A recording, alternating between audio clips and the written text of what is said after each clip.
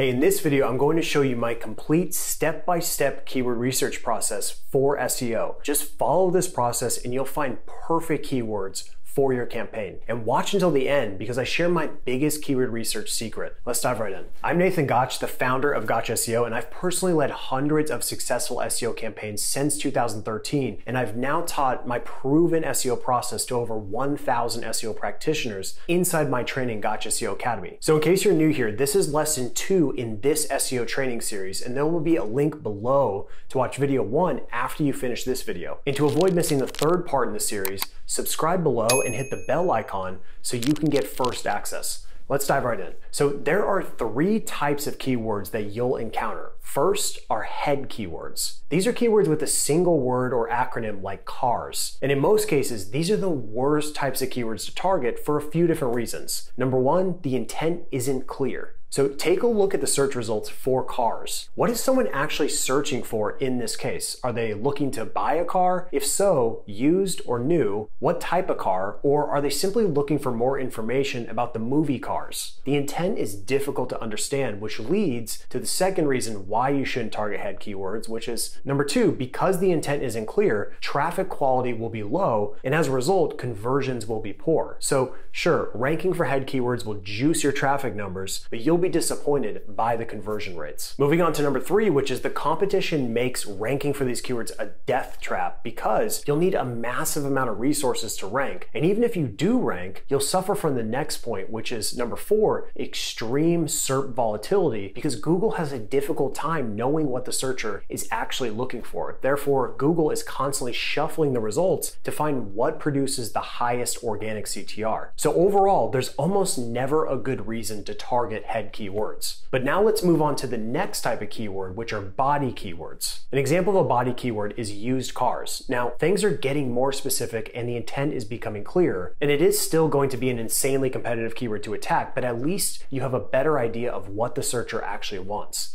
Now, most body keywords will be no more than 2 to 3 words max, and they're often very competitive because they're the easiest to find, and therefore most competitors will invest heavy resources into them. And that's why it's usually best for most websites to focus on the third category of keywords, which are long tail keywords. Long tail keyword phrases will have 4 or more words like used cars, Douglas, Georgia. And as you can see, compared to the previous examples like cars or used cars, the intent for used cars, Douglas, Georgia is much clearer. And it's also a much less competitive keyword. For example, according to Semrush, cars has a 100% keyword difficulty. Used cars isn't much better with a 99% keyword difficulty, but used cars, Douglas, Georgia only has a KD percentage of 12, which will be much easier. Now, I talked about this in the previous video in the series, but the first phase of keyword selection should be 100% based on intent. Yes, keywords should have search volume, but cars has tremendous search volume with 823,000 searches every month, while used cars Douglas, Georgia only has 320 searches per month.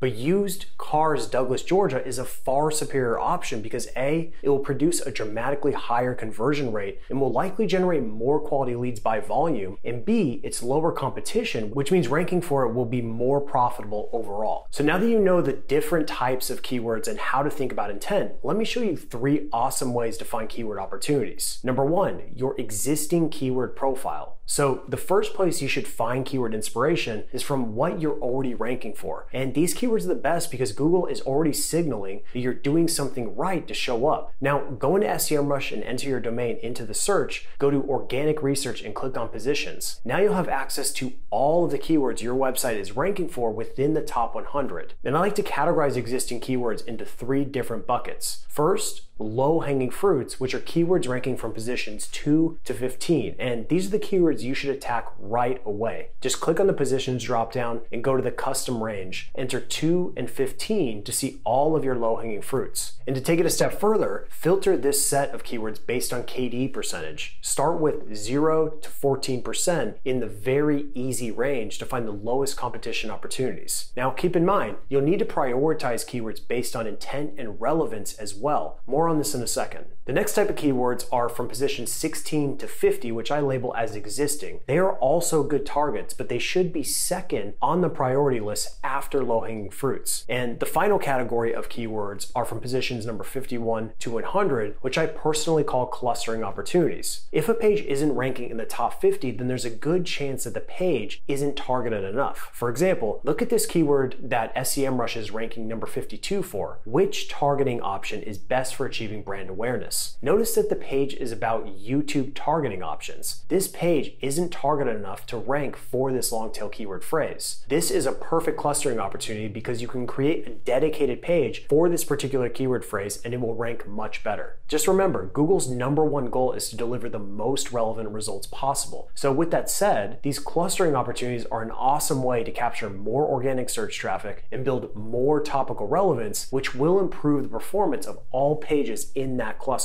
Take advantage of it. The next method for finding keyword opportunities is to use Semrush's keyword magic tool. So while in Semrush, go to the keyword research section and click on keyword magic tool. Now there's no right or wrong way to begin your search, but the key is to leverage the filters. So let's use SEO for example. This head keyword is extremely competitive and should be avoided pretty much at all costs. However, we can use it as a seed to find better opportunities. So let's use the filters to get started. I like to start with the lowest KD and then work my way up. So what you'll notice right away in this case is that there's a ton of irrelevant keywords, and you can combat this in two ways. First, set the language filter to only show the target language. In this example, it's English. And next, use the exclude filter to eliminate more irrelevant keywords. I've added 5 to this filter. And then at this point, you should be left with a nice pool of prospective keywords. Add each relevant keyword to your keyword list and then repeat this process going further up the KD ladder. And once you've tapped out all keywords specific to the broad topic of SEO or whatever your broad topic is, you should go to Wikipedia and look for relevant subtopics within the larger vertical. In the case of SEO, I found website traffic, sitemaps, keywords, inbound links, meta tags, and the list goes on and on.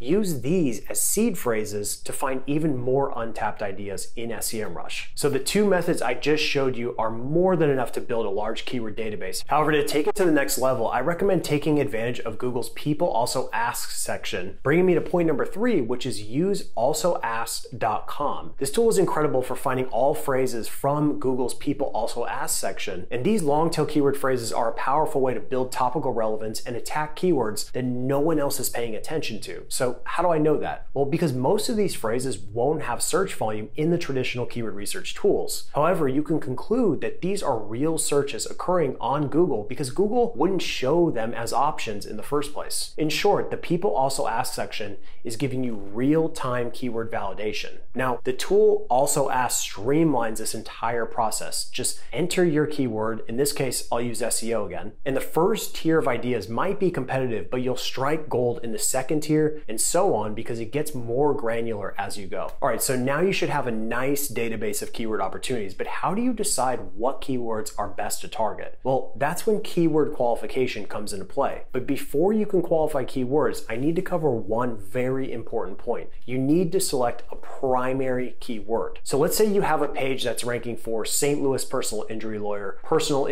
St. Louis, and even St. Louis injury attorney. These are all variations of the same primary keyword, and therefore they should be targeted on the same page. Now the key is to select whichever variation has the most search volume. But let's say you also want to rank for St. Louis car accident lawyer. Well, this keyword has a totally different intent and therefore deserves its own dedicated page. So as you go through the following process, just remember, one primary keyword per page. So with that said, there are several key factors that should help you filter through your list of keywords. Number one, your current position. So if you have existing keywords that are ranking well, these should be prioritized. Number two, minimum search volume. I recommend a minimum of 100 searches per month for most industries. However, if it's local, you may want to adjust this downward. Number three, keyword difficulty. So focus on low competition keywords first, and then work your way up as your site builds more topical authority and acquires more more backlinks. Number 4, focus on keywords with transactional intent first and then work your way up the funnel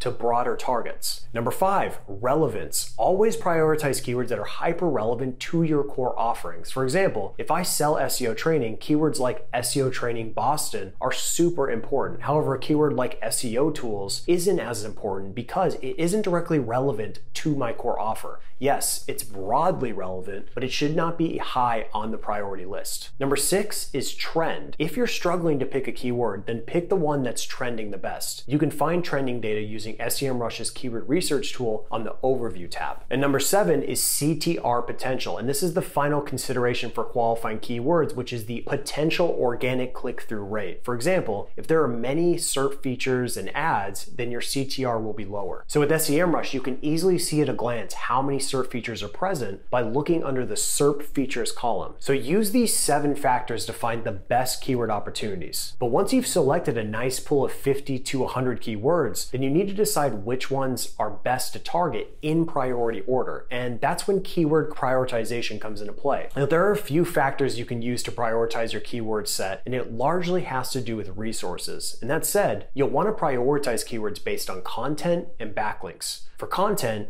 you'll need to gather word count targets for each individual keyword. So go into Semrush, go to the on-page and tech SEO section and click on on-page SEO checker. Now you'll need to run each primary keyword through this tool and collect the target word count. And then go to the top 10 benchmarking tab and look under content length. Semrush will show you the average for the top 10. And this should be your target. And the goal is, by identifying the ideal length, it's going to help us estimate what our budget will be. The second part of prioritization is based on backlinks. Go to the keyword tool and find the primary keyword. In this case, I'll use used cars Douglas, Georgia. Scroll down to SERP analysis and look under ref domains, which stands for referring domains. This is the total number of unique domains linking to each ranking page. I recommend getting the overall average of these top 10 ranking pages. Repeat this process for every primary keyword. And let's just say it costs $300 to acquire a backlink based on time and resources. You can now estimate, based on content length and the total number of backlinks, how much it will cost to rank for this keyword. And then from there, you can prioritize keywords that have the lowest investment, or in other words, which will be the most profitable to rank for. So that is how you do keyword research like an SEO pro. Now, the next phase of the SEO process is to conduct a complete step-by-step SEO audit. And don't worry, you don't need a PhD in computer science to conduct an audit. You just need to know what to look for and how to prioritize what you find. And that's what will be the focus of the next video in this free SEO training series.